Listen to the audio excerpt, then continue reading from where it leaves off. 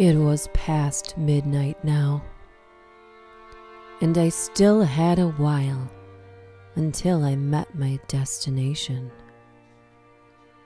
The girl I picked up an hour ago was asleep in the seat beside me. She was a hitchhiker. I could not leave a teenager alone at night in the pouring rain. I had to pick her up. She seemed pretty happy that someone was finally giving her a ride.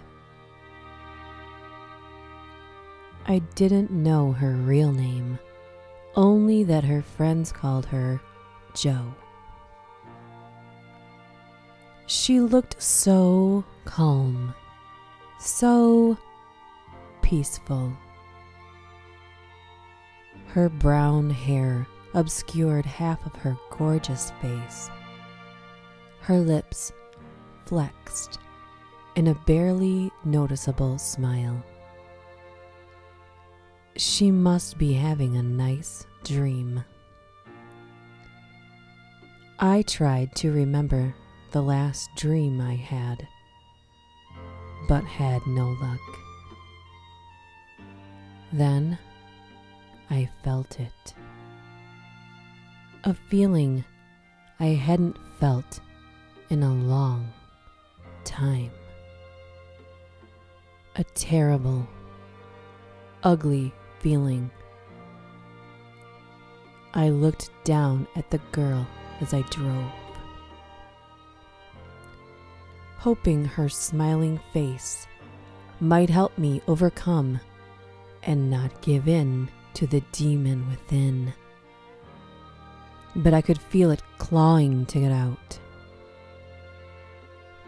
I didn't want to.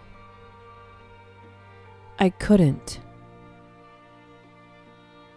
I needed to get the girl out of the car, but that would take too long.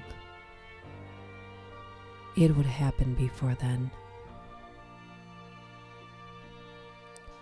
I continued to struggle, fighting an inner battle.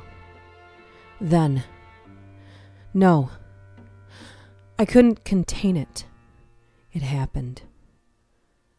I let out the most monstrous fart I'd ever released. It was legendary. It was the kind of things kids would tell stories about to scare younger kids. I reluctantly looked to see if the beast that escaped my body had woken the girl. It hadn't, but the smile had faded, and she looked to be having a nightmare now.